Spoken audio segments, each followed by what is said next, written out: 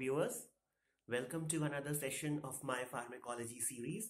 So today I'll be discussing about the pharmacokinetics. So actually, what is pharmacokinetics? So the word pharmacokinetics, it is basically derived from two words. If we split the word pharmacokinetics, we can split it into two parts. One is the pharmakon and the other is the kinetics. So pharmakon actually means drug and kinetics refers to the movement in the body. So pharmacokinetics combined, when we talk in a sentence, it can be summarized as what happens when a drug moves in the body. So it includes all the four processes which happen when a drug is administered to a man. So man in Hindi, it is called as an admi. So the mnemonic or the short trick what I have made just to easily look at how we can summarize the pharmacokinetics, it is in the form of ADME, that is A, D, M and E, because when a drug is administered to a man, what all actions is going to take place in the man. So the man, the Hindi word for man is ADME. So A, D, M and E of the ADME will refer to one step as to one step what occurs in when a drug is administered in the body. So A of the ADME refers to the absorption in the stomach. So when a drug is administered, firstly it enters. First process what it undergoes is the absorption. The D of the ADME refers to the distribution. So once the drug is absorbed, it is distributed in the systemic or the blood circulation. The third step, the M, refers to the metabolism. And the final E of the ADME will refer to its excretion. So today in this video, I'll be basically focusing on the two initial steps. That is the first step, that is the absorption, A of the ADME, that is A.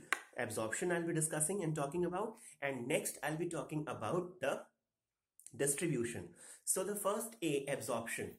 So here during oral absorption of certain drugs, the bioavailability of some drugs is much decreased due to high first pass metabolism in the liver.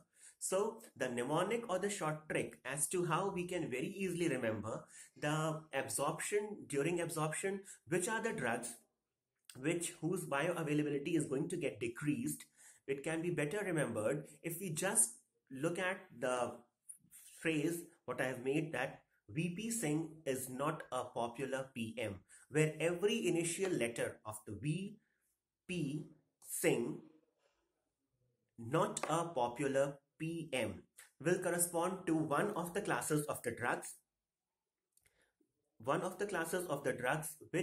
whose bioavailability is decreased during oral absorption. So viewers, the V of the VP Singh refers to the verapamil. So verapamil is the first drug whose bioavailability is decreased due to first pass metabolism in the liver. So P of the VP Singh refers to propranolol. The Singh, S of the Singh refers to salbutamol. The N, not a popular PM, refers to the nitroglycerine. The A for the amitriptyline, not a popular, up till now I've covered A, that is A refers to the amitriptyline class of the drug. The P refers to the propoxyphene. The next P, not a popular of the P refers to propoxyphene, and P refers to pethidine, and M for the methyl testosterone. So viewers, this was the short trick as to how we can very easily remember as to what are the drugs whose bioavailability is decreased during first pass metabolism. Next, the next step, the D of the ADME, refers to the distribution of the drugs. So the absorbed drug is distributed into the systemic circulation, and already I have told you a part of the drug may be bound to the tissue protein, and particularly the plasma proteins serving as its storage. So when a drug is administered, firstly it is absorbed. The next step occurring is the distribution of the drugs. So plasma, it can be the distribution of the drug is through the systemic circulation. So when the drug enters into the systemic circulation, it is going to bind either to the blood proteins, that is the plasma proteins, and to the tissue proteins.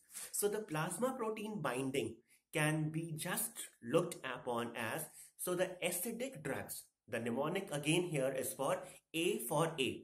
The acidic drugs are going to bind with the albumin, whereas the basic drugs are going to bind to the glycoproteins. So viewers, this was my up till now I have discussed in the pharmacokinetics, the absorption part of it, then the distribution part of it, the metabolism and the excretion part of these pharmacokinetics I'll be discussing in my further coming videos. So viewers, if you do like my video, don't forget to subscribe my channel and do press the bell icon so that you can be further updated about my newer videos. Thank you for watching.